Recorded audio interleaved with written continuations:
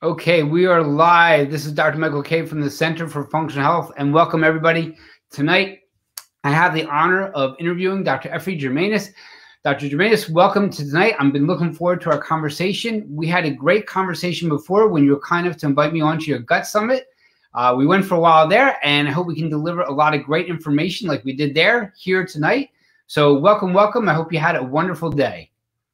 I did, and thank you for having me. It was great conversing with you during the Gut Summit as well. I learned so much from you, even just when we were just having an easy talk about, visceral somatic health and back pain, and not all back pain is back pain. And I'm happy to be here with you and your audience. So thank you for having me. Excellent. So let's jump into it. You are a naturopath. You are an acupuncture. You do homeopathy. So let's share with everybody what those practices are and the differences. Sure. So naturopathic medicine approaches healthcare or the person's health from the whole, right? The whole body.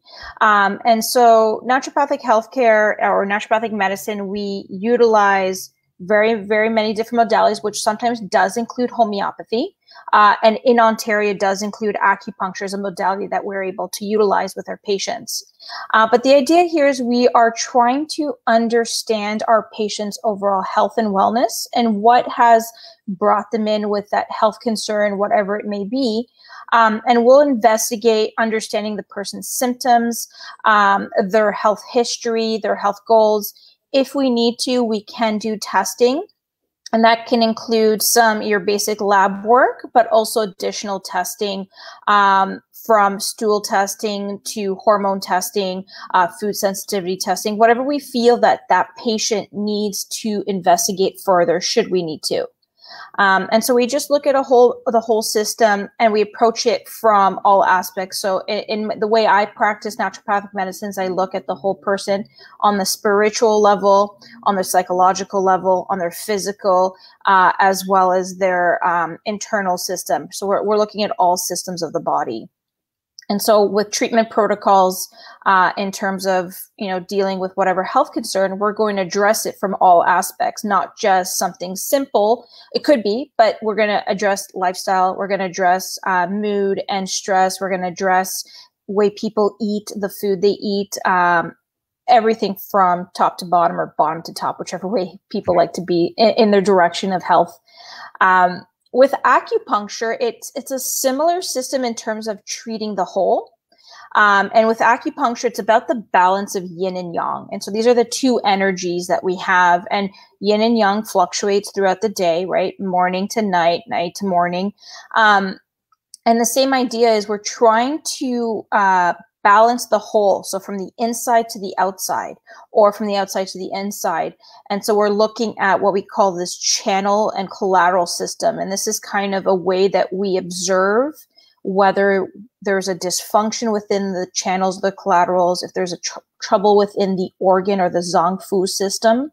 And so our main goal is to balance yin and yang, or qi and blood, so that a person can live at their optimal, right? Without any problems with stress or sleep or digestion or energy or pain, whatever the situation, acupuncture can address all aspects of health. And so it's a really great way to integrate. And I truly love, using naturopathic medicine with that investigation, testing, understanding a patient's symptoms, being able to sit with them for an hour and a half, and really get to know that person on a whole level, and then utilizing modalities within acupuncture that can also support ongoing as we're doing different treatment protocols. Excellent. So I remember learning a little bit about acupuncture with respect to meridian lines and governing lines, correct? Mm-hmm. And a lot of times patients ask, should I try acupuncture? I am always open to it. And the question I get, well, how does sticking a needle in me help my gut, right? So let's talk about that, right? Because the thought process is like, they're sticking a bunch of needles in there, really doesn't mean anything, just throw them in there wherever you want. But let's talk about somebody presents with, say, irritable bowel syndrome with diarrhea. So IBS-D, common presentation both in your clinic and my clinic. I don't do acupuncture. From an acupuncture perspective, how would you look at that? And why does sticking a needle at certain areas, certain points, acupuncture points, helps that person with IBS? So yeah, for a situation like IBS, it's interesting because from a Chinese medicine perspective, we don't really look at it from that disease. Now, the disease itself, or whatever we want to describe the disorder as IBS. But in Chinese medicine, we're looking at the balances, like I said, yin and yang. And so if a patient's coming in complaining of symptoms, like you said, more of the loose stools, there's probably some fatigue, there's some indigestion, there's some bloating. They don't do well with a lot of foods or certain food groups if they've determined. So we're seeing some picture of indigestion and digestive distress. So in Chinese medicine, we have, as you said, the meridians, or we call it channels as well. There's 12 meridians or 12 channels, and they represent the 12 main organs, 6 of which we see as these yin organs and 6 of which are yang. So there's just a different energetic presence with these organs, the yin being more vital. And if you want to look at 5 element, we can also see these relationships. So spleen and stomach would be the 2 main organs I would be thinking about when we're thinking about an IBS picture. And so they work together. And I know when we say spleen, people are like, oh my goodness, my spleen has a problem. It's a different approach that we're used to in terms of the spleen, what we think of in Western perspective. In Chinese medicine, the spleen and stomach work together to break down the food and drink that we consume. And so the stomach is just that emulsifier. It's breaking food down into smaller particles. And then the spleen is taking that nourishment and making qi and blood. And so things like the foods we eat, the stresses we encounter, overworking, overthinking, stress itself, inactivity or overactivity can start to deplete the spleen. And so we start to see symptoms of what we call like spleen qi deficiency. And so this would be loose stool, fatigue, lassitude, distension or bloating of the abdomen or the stomach, possibly upward movement of stomach qi, so nausea and vomiting and so on. And so what we're going to do now is choose needles that are going to help soothe that or nourish that channel pathway. And so we put needles in the body, but they're in specific areas of the body that are going to support the function of the spleen, the function of the stomach, nourishment of the body. And so throughout the body, we have each channel or each meridian has a certain number of points, and it's on a certain area of the body, and it's actually bilateral. So it's mirror imaging. So we have a right and left side. Even though we only have one spleen and one stomach, we still have 2 channels. And so by needling these points, just like if you are changing the food you eat, you're making a change within the body because it is bringing in an energy and activating the channel. And the channel we can think of is just like your cardiovascular system, your nervous system, right? There is an effect within the system. So we activate this point and we can release endorphins, we can have a change on neurotransmitters, we can support the function because it's activating the spleen at a deeper level, also at a superficial level. So these points have been found through, and it amazes me how these points were found back, years and years ago in China when they were doing studies and seeing people's symptoms and needling and seeing the changes. And that's how they determined this channel collateral system. So it's just really intriguing. Interesting. So when you're looking at somebody who presents, that means the clinical presentation makes you think, the spleen, the stomach, and so let's say somebody comes in with gastroparesis, which is that's a tough clinical presentation. Does that often overlap with the other kinds of presentation with gut, or every time you look at it from acupuncture, it's something a little bit different? It could be very similar, and there could be slight differences because we're understanding the person's constitution as well. We're trying to understand, are they in an excess state? Are they in a deficient state?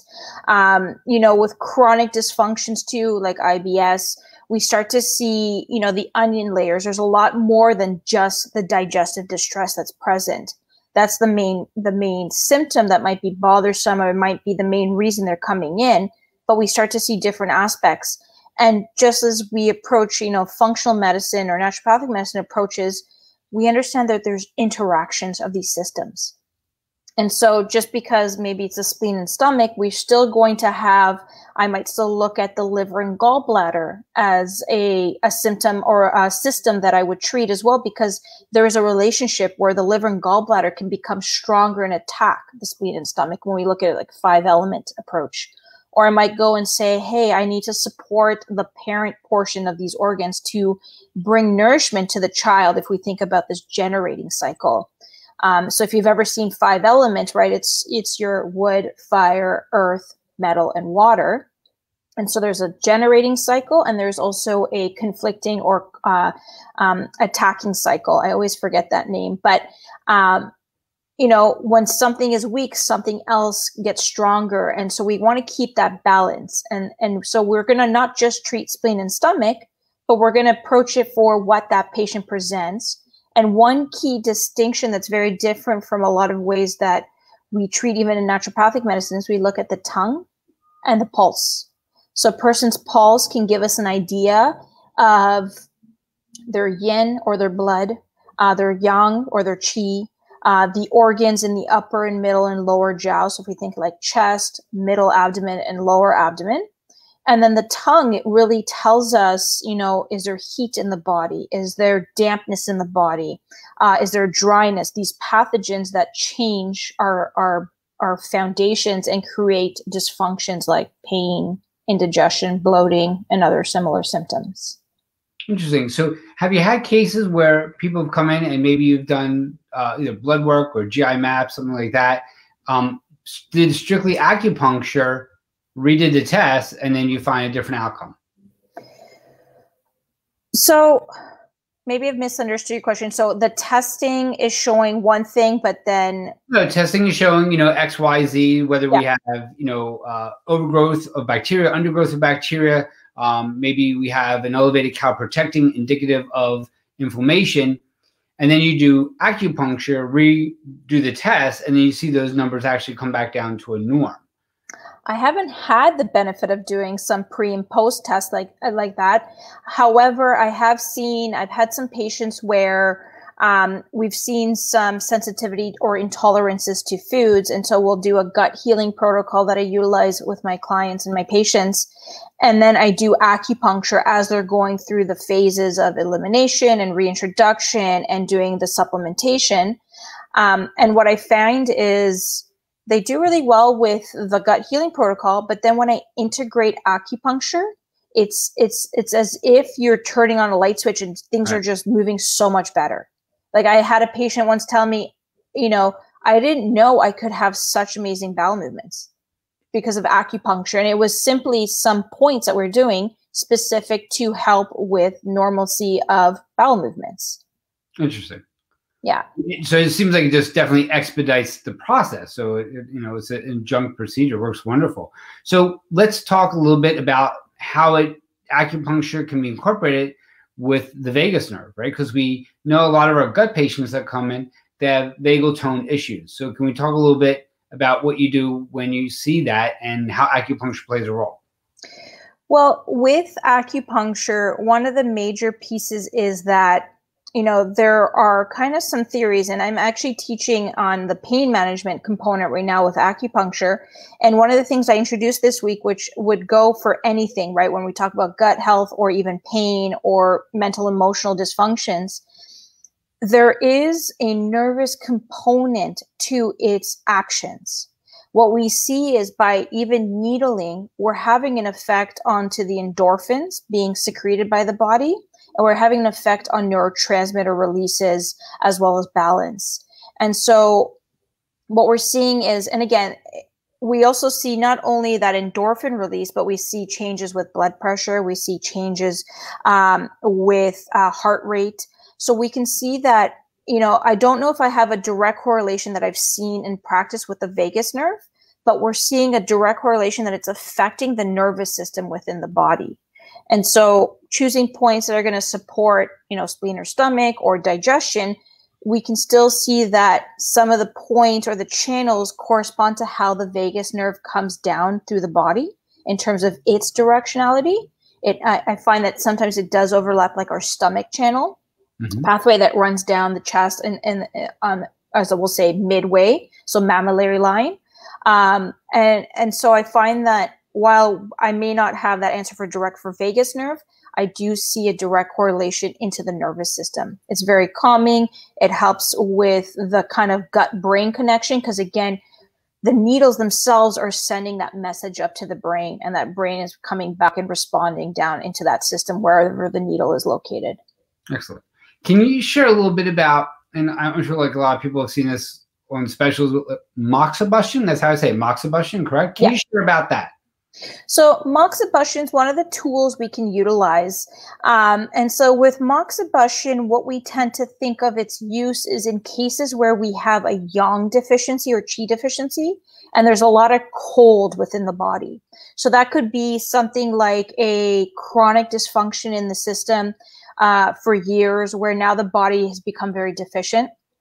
And we can see somewhat of like a yang collapse. We can see in postpartum disorders with new moms who've just given birth. There's a lot of deficiency that can happen. But moxibustion itself is using this moxibustion powder that heats the system. And there are specific points that we can utilize. One of the main points that you can use it anywhere technically, but one of the main points that we see used a lot is right in the belly button. So your umbilicus. That one point cannot be needled, but we can do moxibustion. We can add ginger, we can add garlic, we can add salt, and then you can do either direct or indirect moxibustion. So if it's directly on the skin or just above it. Other ways that we can use moxibustion is when you have the needle inserted, you can actually put a little moxibustion piece on top of the handle and have it lit so it heats the needle, so it drives in heat. So it's very warming and invigorating, especially in cases of a yang deficiency. Interesting. So what about GERD? I mean, we have a lot of patients that come in with reflux. Yes. And my wife had suffered with reflux, something vicious. And that's when we were introduced to homeopathy. I was working with a traditionally trained homeopathic physician in California. And, he gave her arsenic. And it was my first introduction to it. Arsenic. Oh, my God. I mean, what do we do? Now, at that time, she tried every other medication there was anyway that could cause some real damage. And, I'd say within 1 week, it was like 75% gone, 2 weeks gone after suffering for over a year. So can you talk a little bit how homeopathy actually works? So homeopathy is a very interesting medicine. It's energetically based. And so we have to understand that it's like treats like. And so, for example, if you get a bee sting, right, we're going to use apis, which is bee venom, to treat it. Because a bee sting, if you've ever I've never gotten stung by a bee, thankfully, but I've seen it. It's red, it's hot, it's painful. So apis has those types of characteristics. I actually love arsenicum album if I travel anywhere. So if I pick up anything while traveling, like from the food or just the travel itself, it's a fantastic homeopathic remedy for any type of stomach disturbance. And so if there's like loose stool or constipation or abdominal pain or GERD, any of those symptomologies that can happen at random on trips, because we're exposed to a little bit more. I feel always our body relaxes, so we get a little bit more vulnerable. I love arsenicum album. But the idea with these remedies, and I do use them, I don't use them constitutionally too much in terms of, treating a constitutional deficiency or issue. I treat them more using in acute stages. So I use a lot for rolled ankles or injuries like your arnica, your ledum, your ruta, for like your rusty hinges, like your joint pain. But the idea here is that these were determined that we use the same thing that causes the problem, in a sense, to treat the problem. And it's not to override the body, it's kind of to nudge it in the right way. And so that energy that's coming in, and in essence, your pellets that you use really don't have any medicine in them. Through succussions, the energetic force of what's in there changes within the body, its energies, because we are just a big ball of energy, technically, if we want to think about what our human body truly is deep down. And so, that's kind of the way I approach and describe homeopathy. And just, it's phenomenal. It can work for many and it may not work for all. there's occasionally sometimes where we just don't see any responses. I remember the doc I was working with would go in the back and have his tinctures and drop it in with the little pellets and stuff like that. So something definitely is I guess it goes on the pellet, and that's how it's absorbed because you put it underneath your tongue. So he was making his own medicine. Is it safe just to, like, you know, I have X condition, go out to the health food store and just look at the chart and buy what's ever there? Is that okay? With homeopathy, there, you know, it is a safe medicine, but, you know, at the same time, I always recommend, if you're dealing with issues, it's really great to sit down with somebody, because, you know, I remember when I was learning homeopathy, I thought I had every disease that every remedy had. So it can get really confusing really fast, because I was like, well, I'm this remedy and this remedy and this remedy. So it's really interesting, because as much as we'd love to go to the store, pull down the pull tab and say, okay, I have these symptoms, we may or may not get a response. There are certain times where we might use something short-term. There's times where we want something long-term. And sometimes if we high dose homeopathic medicine, you can actually prove the remedy. So you can make it come true. So there are cases where we do want to be careful, just as much as they're sugar pills in a sense, and I don't like using that term. Energetically, they can still change within the body within. And sometimes our responses do take months. Constitutionally, you may not see changes right away. It could take, you know, you do one dose and it could take 3-4 months before you see a change. Interesting. So with a lot of times people come in with medications, they'll take in bentyl, they'll take Imodium, they're on rifaximin. So with any of those, is homeopathic remedies contradicted in using that with medicine? They're not contraindicated unless there are any specific, I'm not aware of any specific medications that I've seen contraindicated. What we always say is you take your medications away from anything else, supplements or homeopathic remedies. However, homeopathic remedies are working on a different level compared to, say, your medications or even your supplements. Gotcha. So, and is there any time that acupuncture should not be used? There are some cases with acupuncture in terms of, one, you know, if there's a potential for your patient, female patient, to be pregnant, there are some contraindicated points for pregnancy because they can induce labor. We do have some areas of the body. I did have a patient in the past with lymphedema. So there's so much swelling and edema and fluid in the tissue space that needling that area could cause an infection, because you're putting needle into an area that's saturated with fluid right now because of an underlying condition. Otherwise, you know, with electroacupuncture, you're using electrodes, right? We're not going to do anything with pacemakers. So there are certain situations we want to be careful with, but for the most part, acupuncture is quite safe. There are areas we want to be aware of, like when we're needling the chest or the back, that we're not needling in a certain direction to cause any injury to the lungs, for example, or organs. So depth and so on. But ideally, for the most part, we can needle. The other time that we would want to watch out is also someone who's diabetic and they have the sensory loss in the limbs. So they wouldn't be able to tell us if there's any pain or discomfort. And does anything, like, you know, if someone's on, you know, Xarelto, you know, warfarin, Coumadin, they have a, you know, blood disorder and blood thinner, do we have to be cognizant of that? Yeah, you want to be somewhat cognizant because you are penetrating the skin surface. And so we don't want to cause any bleeding. You know, depending on their dose and depending on their health issues, that's something as a practitioner, you would decide the risk with it and decide which is ideal for them in terms of treatment. And have you seen or are seeing, because I know you teach, so are you seeing acupuncture being used for like neurodegenerative disorders? Are you seeing it for, like, you know, the Parkinson's and Alzheimer's and stuff like that? There are some there are some studies coming out, and there are some individuals who are using it in that way, because we can do ear acupuncture, which is fantastic, treat the whole body just from the ear. There is also things called scalp acupuncture, where we can affect the motor, the sensory, the balance, the hearing. So a lot of different areas. I know a lot of practitioners use, I don't see a lot of concussion patients in my clinic, but a lot of practitioners do use scalp acupuncture for post-concussion treatments.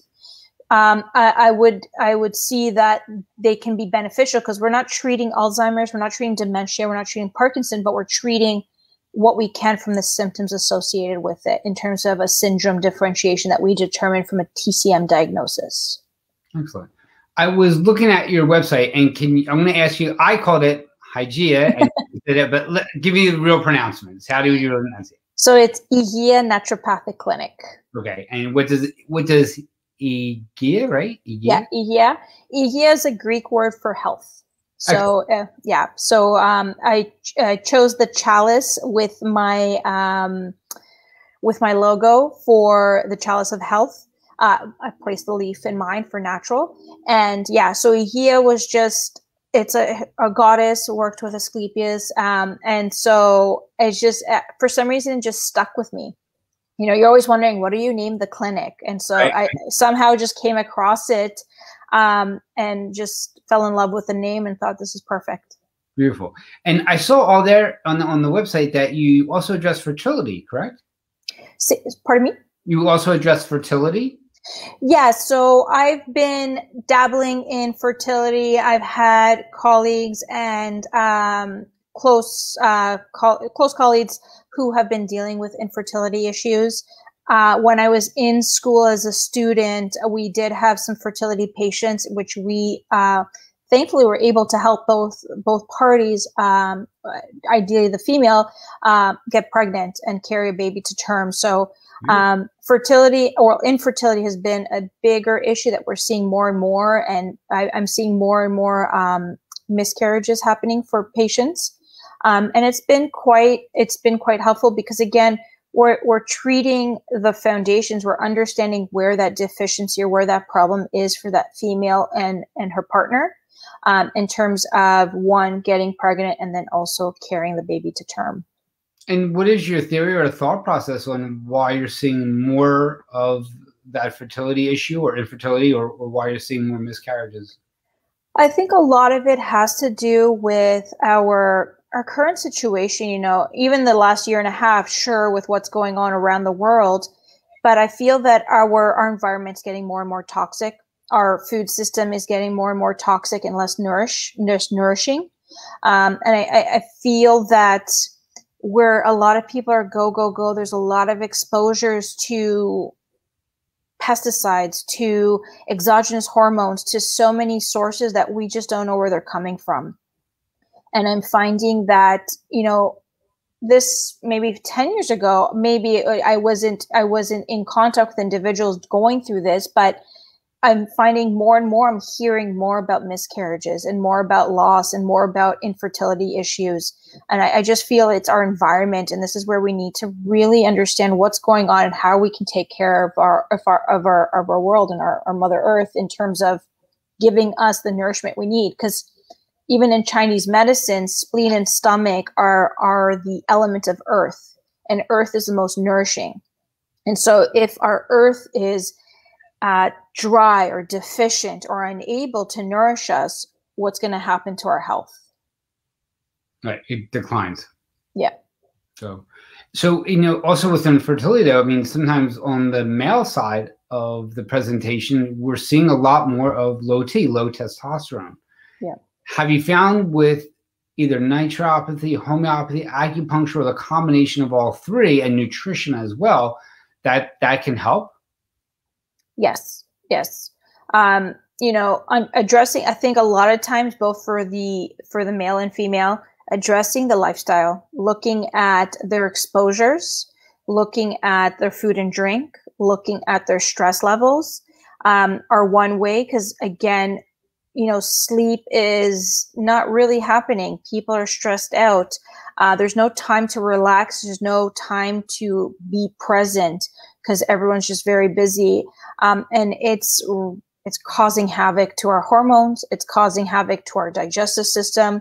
And it's just this domino effect of, you know, one thing leads to the next. And by the time we realize what's going on, we have so much work to get back to where we were.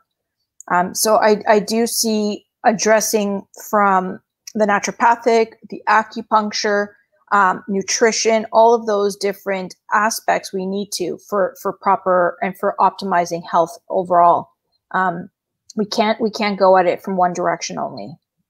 As you mentioned, the world is upside down right now, obviously. So many people have just large amounts of stress, large amounts of fatigue, depression, anxiety. So there's so much now. What would you share? What can you share? Like, you need to work on this first, because, as a patient comes in, the list sometimes is a lot, and it can become very overwhelming for the patient. So, what do you say to your patient that comes in with, listen, my hormones are wonky, my nutrition's off the chart, I seem to be gaining weight, I sleep, and yet I'm still tired when I wake up.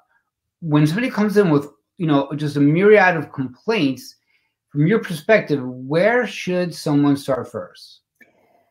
And you know what? I see so many of these patients every day. Where I start with everyone is healing the foundations. I start at the gut level. I understand, what their food intake is, what their drink intake is, and it's not about. And I know a lot of people come to naturopathics, they're like, oh, you're going to take away all the good food. You're going to make my life so much more miserable. And I'm like, well, no, your life is going to be better. It's not about restrictions. What I like to start with, especially when we're burnt out, I don't like to remove more. I don't like causing restrictions unless there's literally something that red flag needs to be removed.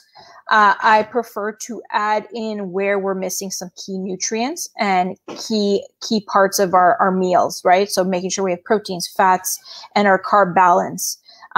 Making sure that they're eating, 3 meals a day at the very least, or 2 bigger meals. I know there's always back and forth what's ideal, but depending on their expenditure, I want to make sure that they're actually nourishing their body. And so that's where I'm kind of, starting first.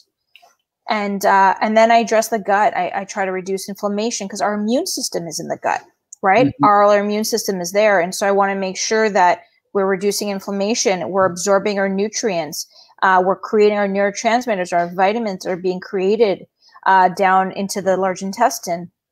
I'm going to start there. And then we find ways to balance. I hate the word stress, and it's not stress. We're going to always have stress, but I look at ways we can adapt better to our environment. So I'll just address, the stress. I'll find ways that, I'll get them outside and walking, or doing some sort of exercise, or doing some sort of hobby they like as well. Like, I'm a big person. I love puzzles. So I'll find ways to calm down by doing a puzzle, or meditation, and so on. So I always just kind of see what my patients do like to do, and what their interests are. Because if they don't like running, I'm not going to ask them to run a marathon, because that's not going to happen. But I approach it from there. But I start at the foundations, and kind of most of my practice where I've kind of put my energy is the 5 pillars of health, right? We're looking at nutrition. We're looking at the gut. We're looking, or gut and detox. We're looking at sleep and rest, but also movement. We're looking at hormonal balance, and then your mental, emotional. So I'll go through those pillars. I'll see what pillar for that individual is very deficient or needs extra support, and start there. But it's usually the gut that I see is the most deficient, because people will feel better right away. Excellent. So if you can walk us through, what's it like when somebody comes to the clinic for the first time? How does somebody get in touch with you? Can you work outside of Canada where you're at? What can you do when somebody calls? Do you have programs that they can look at as well? So for myself, I can practice and see patients within Ontario. So those who reside in Ontario. I do plan to offer some online programs that can be accessed by individuals anywhere. But right now, for one-on-one type of care, they'll be able to seek me out for those who live in Ontario. My initial visit, this is where I really get to know the person. So we sit down for about an hour and 15, maybe an hour and a half, depending on the individual. And I really get to know them. I like, creating rapport with them, understanding their likes, their dislikes, what really brought them in, getting a health history, and really finding out what are their health goals. It might be back pain that brought them in, or gut dysfunctions, but what are their true health goals? Where do they want to be in, 3 months, in 6 months, in 10 years, whatever it is. And so that initial will give me a really clear idea of what's going on in terms of their current state, and what they used to be and what they want to be. And then from there, determine some tests that I may want to run, or if they've already done testing, I can utilize those results. And then from there, we'll work through a program. And I've created a couple programs in my clinic, not so much as a set program because everything still stays individualized, but it kind of gives a guidance on how this is going to work out, right? What's the step A, step B, step C, and so on. And so depending on what I find at the intake, maybe we're going to start with gut program, or maybe we're going to go straight into the hormones, or maybe we're going to go straight into optimizing health because they're doing really well, but they want to prevent disease. And so that's kind of how I'll do my assessments. And then I'll utilize acupuncture. I'm big on hydrotherapy and physical therapies. So getting my hands on my patients, helping them physically feel better as well. And then also nutritional kind of consults. Excellent. So talk a little bit about hydrotherapy. Hydrotherapy, so it is utilizing water as therapy. Now, there are a couple of variations that we can use, but one of my main treatment protocols is hot and cold water. So contrast hydrotherapy. Yeah. I love sending my patients home with a handout. Simple. It's very simple to do. And most of the time I let them know, just do it in the shower. You're in the shower already. You can change the water temperature and you don't have to fill up any buckets and make it very difficult. And the idea here is we're introducing hot and cold water, especially when we have physical complaints and pain, but it's also really great for immune wellness. It really stimulates the immune system. And you're pretty much covering the body with the hot water, followed by a cold, intense cold, but not to the point where it's painful, jolt for about 30 seconds, and then going back to hot and alternating hot and cold, and ending on cold. Most of the time, they tell me the first time they thought about, never seeing me again because they hated it. But by the second and third time, they're like, this feels really great.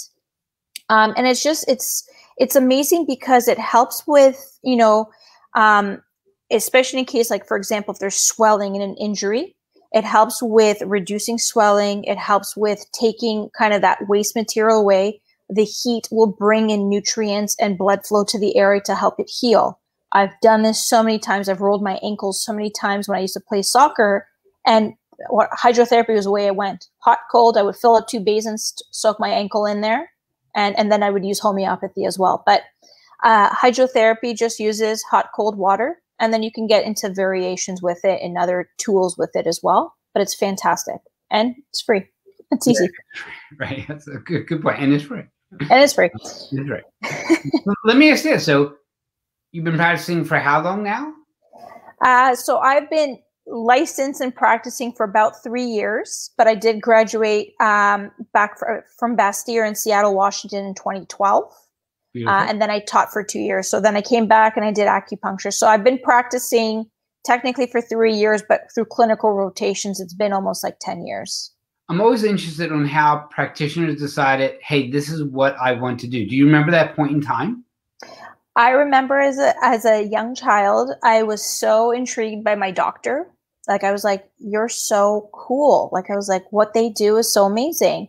And as I grew up, I had very much interest in the body and health and wellness. And then I have to commend my mother. She was one who's very much into natural therapies. She went to many naturopaths and got a lot of support. And I grew up with taking iron supplements and, your natural supplements. And I just was like, well, maybe there's a type of medicine specific, because as much as I want to be a doctor, I just don't know what area I would want to be in the regular allopathic Western medicine. And so I found out about the naturopathic schools and I was like, oh, this is perfect. I'm going to apply. And I love that I went to Bastyr because it was in the middle of the state forest. And it was like, you could walk down to the lake. And I was like, this is so cool. That's brilliant. It's nice. Yeah, it was amazing. Excellent. So as we wind up tonight, can you leave us with, like, listen, here are the 3 action tips. If you're going to do anything, please do these 3 things. What would you say they are? One, as I sigh, breathe. Okay. I think we really need to work on breathing into our belly taking time to breathe in and out, and really just sit with yourself for a couple moments throughout the day. The second one is create, create goals, and not goals, create habits. Sorry, that's the word I was looking for. Create habits, whether it's going to be waking up a bit earlier in the morning, getting some sort of movement in, create some healthy habits. Drink a glass of water when you first wake up, right? Followed by a little bit of movement. You don't have to go to the gym for 10 hours. Just do some sort of moving. Skip rope, stretch, go through some physical exercise from YouTube, whatever it is. But create this healthy habits in the morning that really get your day started. And then just nourish your body. Make sure you're eating for your body. Don't skip meals. Don't overeat in one setting. Eat, and don't feel bad for what you're eating, but be smart about the food choices. I think, we'll have our days where we crave something that we know is not healthy. The definition there I can always pick at, but enjoy it. But also just nourish your body. Choose foods that are going to bring nourishment to your body, and make sure that it's, your plate is full of colors. Excellent. Beautiful. Thank you. I like that. Quite a lot. That's excellent. All right. Can you share with everybody your website name, please? Yes. So it's Hygeia Naturopathic Clinic. So Hygeia, Hygeia, naturopathiclinic.com. You can also find me on Instagram at Dr. Effy Germanis ND, or sorry, Dr. Dr. Effy Germanis ND. Excellent. Very cool. So thank you very much tonight. I appreciate all your time. Give me a second here, and then I will speak to you. Perfect. Thank you again. Thank you.